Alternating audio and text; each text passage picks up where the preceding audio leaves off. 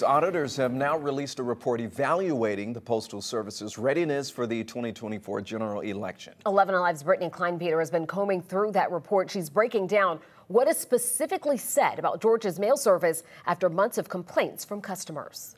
Tonight, we're getting a look at how ready the United States Postal Service is ahead of the 2024 general election after the Office of Inspector General released an audit looking at dozens of USPS mail processing and delivery centers across the country, including the Regional Processing and Distribution Center in Palmetto. The report identifies issues related to, quote, a lack of preparation for election processes. We spoke to Georgia's Secretary of State Brad Raffensperger a few days ago in anticipation of this report being released, who said he's been skeptical about the USPS service ahead of the election. We can't control the United States Postal Service, and they're a mess right now. The audit also cites truck wait times on March 11th were at 20 hours, ultimately concluding that the Atlanta mail facility did not properly prioritize electional and political mail processes. It's important to note, however, that this audit took place around Georgia's presidential primary, and just 17 days after the facility opened. USPS did respond to the audit, saying significant improvements have been made over the past few months in Georgia.